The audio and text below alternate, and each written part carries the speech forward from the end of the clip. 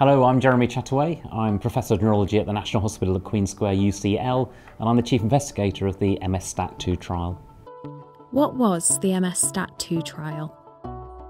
So the MS-STAT2 trial was designed to see if simvastatin, this commonly used medication to lower cholesterol, could have an effect on reducing disability progression in secondary progressive multiple sclerosis. It ran for about 7 years, and now what I'd like to do is share those results with you today.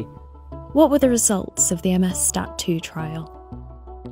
So I'm sorry to say that unfortunately it did not show an effect in slowing progression in secondary progressive multiple sclerosis. And I know this will take time to absorb, but we are proud that we have delivered an excellent trial that has answered this question definitively. What does this mean for people with MS? So what does this mean? So it's a landmark study, and of course, unfortunately, as in life, positive results are never guaranteed.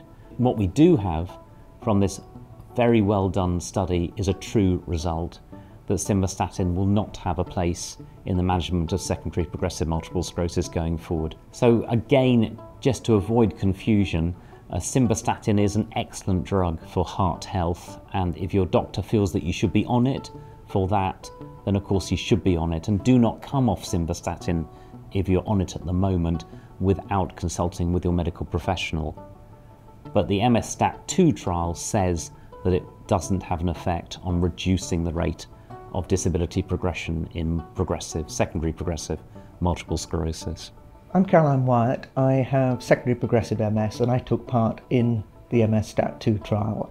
It felt like a huge privilege to be able to take part in the trial, and even if the result isn't what many of us had hoped for, I think it was really important to show that research is being done into things that can help people like me with secondary progressive MS.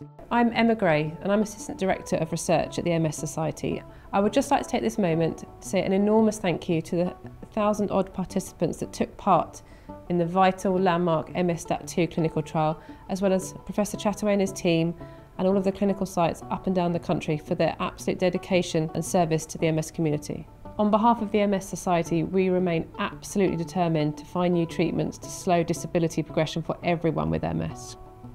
So even though it's not the result we wanted, and of course we're all disappointed, both here and yourselves at home, I think it's really important to stress how vital this research has been. What's next for progressive MS research? So after the MS-STAT2 trial, what happens next? Well, I think, as some of you will know, we continue to push forward in developing and trialling treatments for progressive multiple sclerosis. And we have the Octopus trial that's been running for a couple of years, and about 300 or so people are taking part in that trial, and that will carry on. And we're trialling, again, very promising medications to have an effect on progressive multiple sclerosis. And really, I'd like to thank you all, your families, everyone who's been involved in this trial for doing that piece of work. It has been fantastic to be involved in it. Thank you. We're incredibly grateful to everyone who took part in the MS-STAT2 trial. To find out more about how you can get involved in vital research like this, visit mssociety.org.uk/take-part-in-research.